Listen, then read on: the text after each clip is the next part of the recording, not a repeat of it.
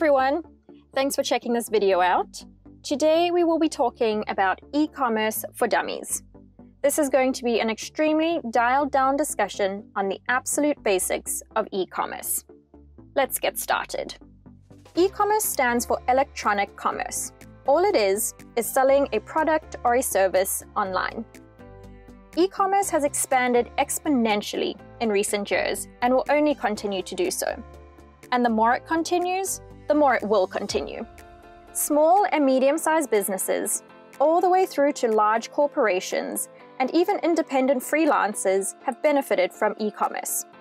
Their products and services are now so easy to discover and purchase at any hour of any day from almost anywhere in the world. The possibility to scale in this day and age is like no other. E-commerce is the fastest growing retail market. So why wouldn't you want to be a part of that? There are loads of benefits to hopping on the e-commerce bandwagon. With e-commerce being electronic, you have a global market. This multiplies your target audience exponentially. You will also choose who your customers are and define how to target them. With your store being online, you're essentially open 24/7, 365 days a year. There's no need to flip that sign on your front door that states open on one side and closed on the other. Customers can purchase your goods all day, any day. You also have the ability to work from anywhere in the world, provided that you have an internet connection. You're also going to require a lower investment and incur reduced costs compared to a physical store. So who can open an e-commerce store?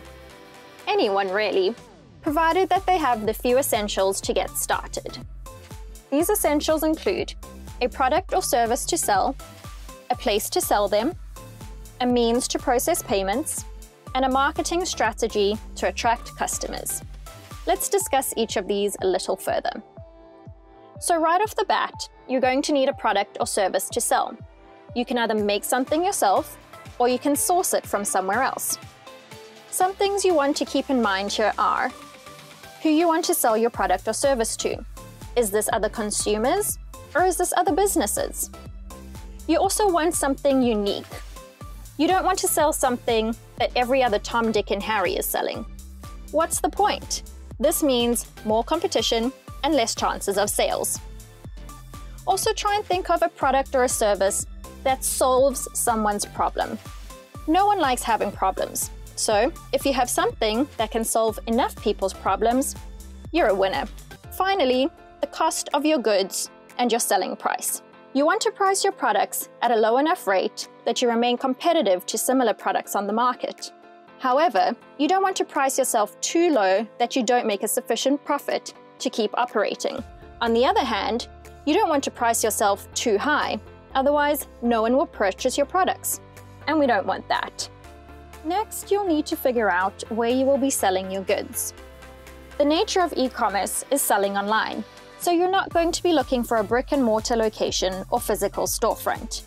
You'll need a website or an e-commerce platform to sell your products from. You can either build your own website or use a CMS, content management system.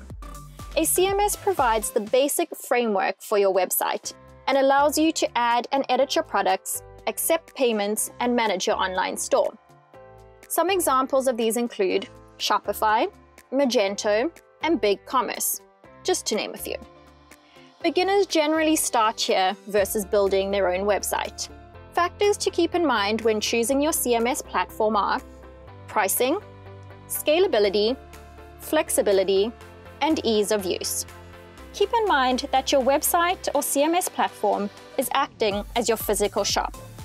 This is where people come to interact with you and purchase your goods. This is where you influence them. This is where you impact how likely they are to convert from a visitor to a sale, and hopefully a repeat sale. So the decision of where you will be selling your goods is one of the most important ones that you will make. Choose wisely.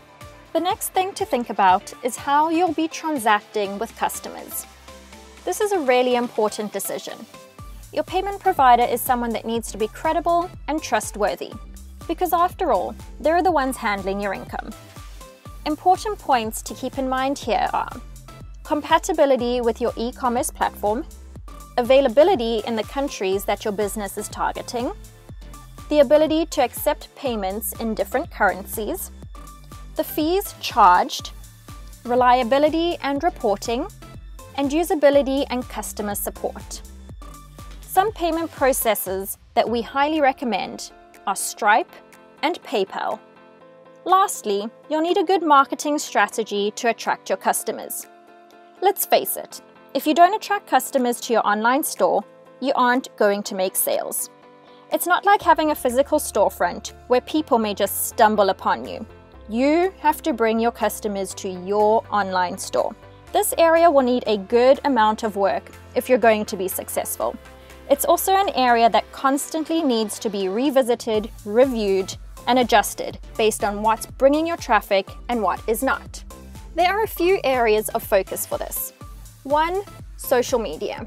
Social media has become a channel of digital influence and is a brilliant tool for building brand awareness. It's almost impossible for new brands to be successful online without some sort of social media presence. Facebook, Twitter, Pinterest, Instagram, and other networks can be used for almost everything.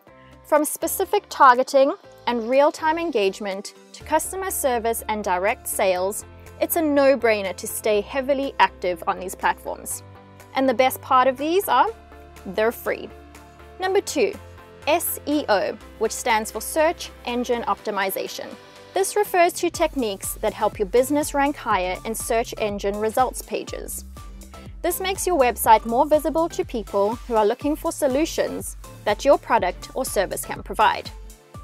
Think about how often you click onto page 2 or 3 of a Google search to find what you're looking for. Hardly ever. So we don't want our websites to be ranked there, because no one will ever find us. The first page is where you want to be, or at least aim to be. Number 3, email marketing. Don't underestimate the power of emails. It is a highly successful tool to keep your audience engaged. You will, however, need to find a balance between keeping your audience educated and informed versus overwhelming them with too many emails.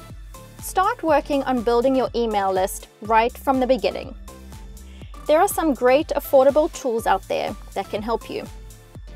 They help you manage the list of your email contacts, segment your email list.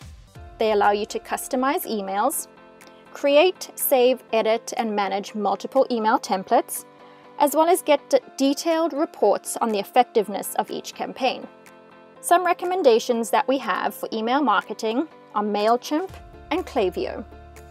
E-commerce is a big playground of its own, but it's a playground that anyone can play on. Yes, there will always be bigger, older kids playing there too, but when did that stop the smaller, younger kids from playing? Don't be too intimidated. Small kids grow into big kids. They grow and learn along the way. If you want to play on the playground, go for it. We hope we've shared enough insights to lead you in the right direction. Let us know if we did. Like and share this, comment below, and subscribe to our channel for more e-commerce videos coming your way. Until next time.